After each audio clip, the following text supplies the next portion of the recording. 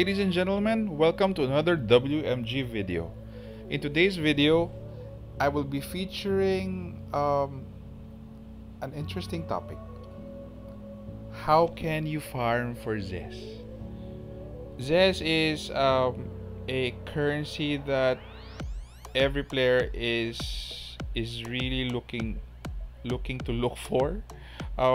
It's abundant in the game. It's I think our main currency that we're using as players. But my question is, where can you consistently farm Zes? Which part of the game can you farm Zes on a daily basis, weekly basis, and on a monthly basis? So to start off, but before we start, please like and subscribe, and we'll start the video. So for your daily Zes can be achieved, or daily Zes can be farmed through your daily quests. I've completed my daily quest, but for your daily quest, if you have unlocked all of the stages or the chapters that is needed for your daily quest, you will get around 56 Zes maximum per day. So that's one that you can farm Zes on a daily basis. Number two would be your air squadron attendance. So you have to check your attendance here every day to get a maximum of 10 Zes. The third one would be your diary. Your diary is divided into three parts. You have your daily, weekly, and achievement, but your daily will yield you around, I think this is around 30 Zes. So that's a total of 96 Zes daily already, which is if you multiply it by 30 days, you will get a monthly Zes farm of 2,880 monthly. So let's move on to our weekly. So for your weekly farming of Zes, there are certain stages of the game that you can farm it weekly. The first would be your PvP.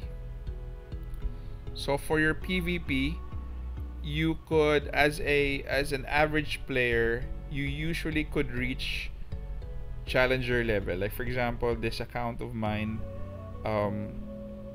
I think I'm already at challenger 3, but the last week I was able to reach challenger 1, which gave me 1,050 Zes. So on average, most players could reach this, even for free-to-play players. The next would be for your weekly Zes would be your battle.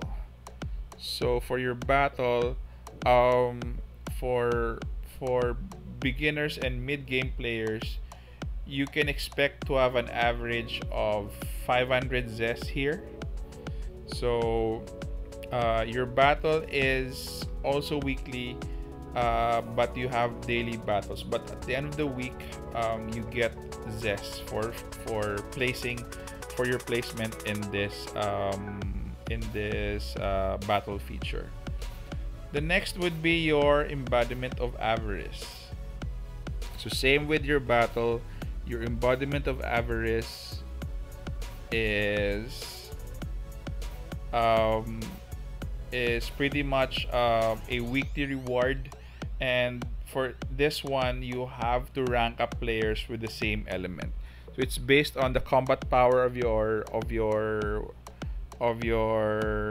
characters, which gives you these rewards, but the weekly ranking reward gives you Zes. So the last reward that I got for this was only 120, so pretty much low.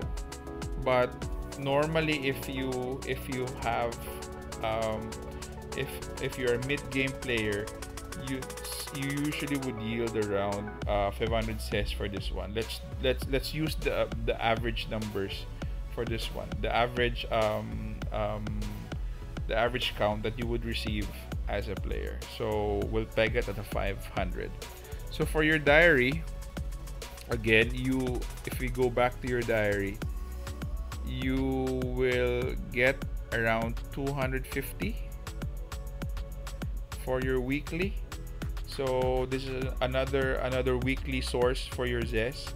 So if you total everything for the week, you will be getting around 2,300 zest for the week, and you times it by 4, which is 4 weeks, and on a monthly basis you'll be getting 9,200 zest. Okay, and for our last category, it's going to be your monthly zest sources, which is your Yupir's Labyrinth. As an average player, I think you'd be able to finish up to maze 3 or 4, but to play it safe, Yupir's Labyrinth is a bit character dependent, depending on the characters that you've leveled up. Same with the chapters and the challenges. So clearing these stages would depend on the availability of the characters that you have. So let's peg it at around, if you're an average player, you clear this at maze 3. So for maze 3, that's a total of 900 zest per month. So that's not bad, but I would suggest that you try to build your roster also towards this content, because for maze 4 and 5, the zest would be 200 and 250 respectively. So that would be a big bump in your monthly zest if you could reach maze 5 for all the paths or all the columns that Yupir's Labyrinth has. The next one would be your attendance book. Your attendance book is a monthly source for zest. It's your it's your login reward. So it's a constant, it's usually a constant amount of zest. You will be getting 1,400 zest for this content, and even if you renew it for the next month, it would usually be the same. So let's peg it at 1,400. All in all, if you total all the daily, weekly, and monthly zest that you'll be getting, from my calculation, I think I have 14,380. So that's not bad for a monthly farming of zest. It will just take time, especially if you're a free-to-play player that is relying so much on farming. I think this focusing on leveling your characters for each content would really help your zest farming, and would increase the amount that you'll be farming eventually. So after this, you also have other options for zest. These are basically optional sources.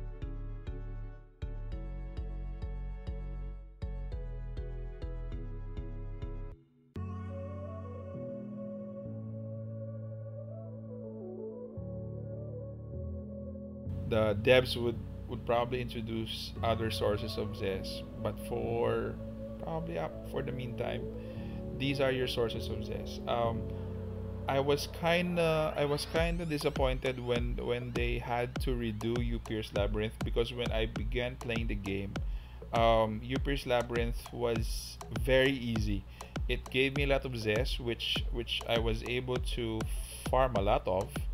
But when they revamped Yupir's Labyrinth, it became harder and they gave away a lot of zest. So I hope the devs would find a way on how to give us more sources of zest in which we could farm, especially for our free-to-play players, because